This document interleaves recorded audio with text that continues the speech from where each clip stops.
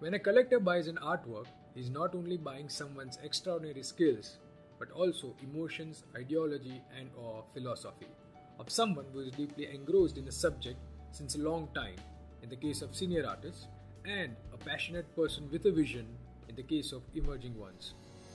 Namaste and welcome to BTC, a show where the viewers get to know about the functioning of the art market that takes place behind the canvas. So in the first episode of BTC, today I'll discuss with you how to value an artwork, or what is the process of valuation of an artwork. Many of us are familiar with several articles and news about how Warhol painting sold for $105.4 million at Sotheby's, or Francis Bacon's 3 Studies of Lucian Freud sold for $142.4 million after 6 minutes of bidding in the room and on phone at Christie's in New York, the most expensive piece of art ever auctioned. Meanwhile, in India, M.F. Husain's oil on canvas, Battle of Ganga and Jamuna, sold for 13.44 crore rupees and sets a world record, while Boys with Lemons by Amrita Shergill, which was never auctioned before, sold for 15.68 crore rupees at Saffron Art. These prices can be called auction prices. An auction price is the mix of current market price of the artist plus the premium you pay for the extraordinary quality, rarity, and the age of the object. The confusion. Auction prices are different from the prices quoted for artists, mainly living artists, in the primary market. Let's start with several questions which mostly all the first-time buyers face. How are they priced? How would you know what the actual MRP is? How does the pricing of an artwork work in a primary market? How does one decide its pricing? On what basis will you know if we are buying at the right price? What is the process of valuation? How does an artwork is priced before it is exhibited on walls? Deciding parameters. Art, like other products, is seen as a commodity when it comes to the market. However, this commodity gives you soul experience and a visual delight. A commodity that enhances your life and adds a better living experience, be it home or office. Few of the basic norms or parameters that decide the pricing of an artwork are: education. Does it really matter how educated the artist is? To a certain extent, yes. Though art is all about creativity, a strong fine arts base gives an artist wings to explore and expand himself in perspective to skills and thought process, which otherwise can limit an artist's scope to spread his vision and art. Exhibitions. Where is he or she exhibited? In London, Paris, Singapore, or Mumbai? With whom? Leading art galleries or curators? How many shows?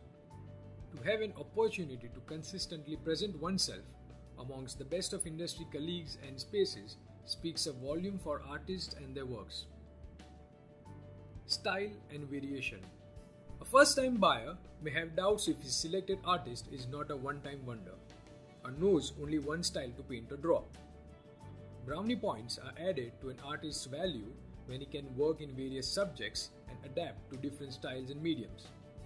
By that, one can judge his mastery over his art and craft and understands he has the ability to offer. The collectors. The one who invests, collects, and buys in an artist's work. Who are they? Are they good at collecting or buying art just for the sake of investment? Are they serious collectors? Do they have a good taste for art? The reputation as a collector matters the most. The place. Unless we avoid politics and lobbying, why would a reputed public and private organization, or for that matter a museum, buy a particular artist's work? They must have seen something in the artist and his work, isn't it? To have one's work collected by such an organization like an MNC or a large corporation is a great deal for an artist's career, and that surely boosts up his pricing. Age and publication. These points are very subjective, but such parameters cannot be ignored. After going through the checklist, if an artist's work is good enough at a young age, then what will be his future? Bright, for sure. Is he coming from a city that has a rich collection of heritage and culture? Does that help the artist? Yes, in a way, his background is already nurtured since childhood. What about publication? To get featured in a good publication or having a book on your art is very crucial. Unless a paid article, who will give you free pages in this world? Who wants to know about the artist and his art? That means he has something to say and contribute which can matter to the society. All of these components help to decide an artist's price per square feet. So the next question will be, why is the pricing based on square feet? To many, buying art on square feet feels like they are buying floor tiles. The basic idea is to bring transparency and fairness in dealing. In this way, we create universal pricing for the artwork depending on the size. Art is like an emotional product and sentimental work of an artist. How can you value an emotion? How to fix the price of a sentiment? If a seller, be it an artist, curator or gallerist, is not satisfied with a particular work, he can sell the work for 5,000 rupees. On the other hand, if he is in love with that work, he can sell the same work for 50,000 rupees in June or maybe for 70,000 rupees in July, depending on his liking, mood and his financial appetite. If that is the case, a buyer is at a loss because he is not paying for the quality of the work but the current mood of an artist. Speaking of the art galleries, if they want to sell a fresh work or a collector who wants to sell a few of works from his collection, they know the universal price based on the square feet, that is 1. Now let's imagine we do not fix prices on the basis of square feet. Each seller, artist, curator, promoter, gallery and collector will quote different prices based on various factors which lead to mistrust and chaos in the art market.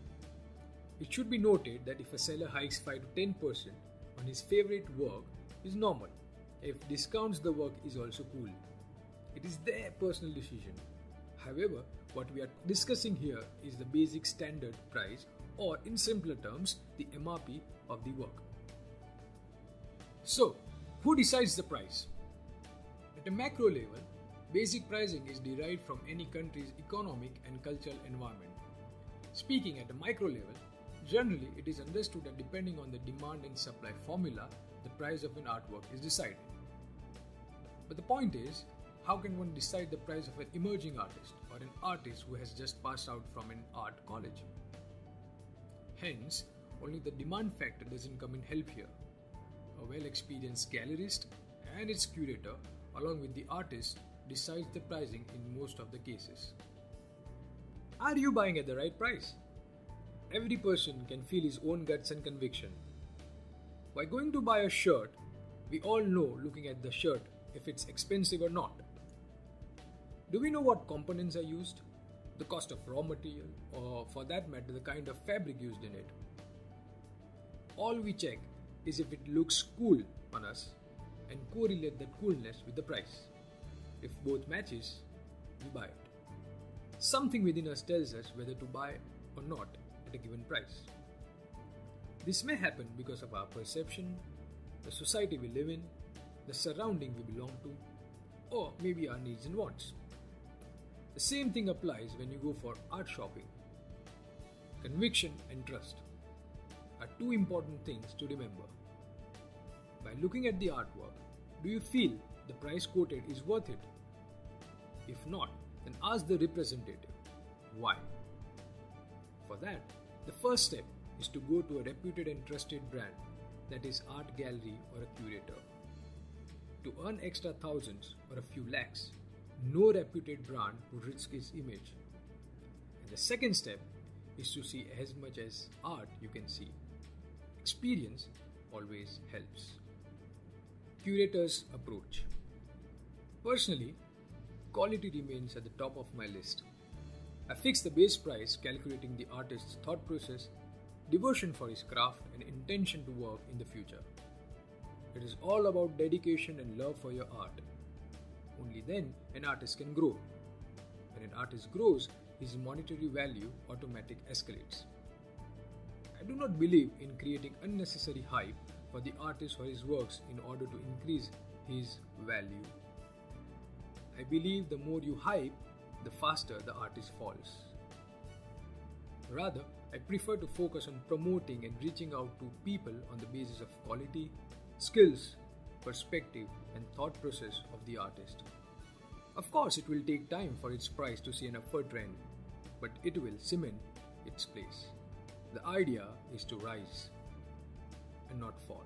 So, I hope this blog was helpful in knowing the process of valuation of an artwork. I hope you will start looking at artworks in a different perspective after this video. So the next time you go and buy a painting, before that, check out this video and take a quick revision. Till then, happy collecting. Thank you.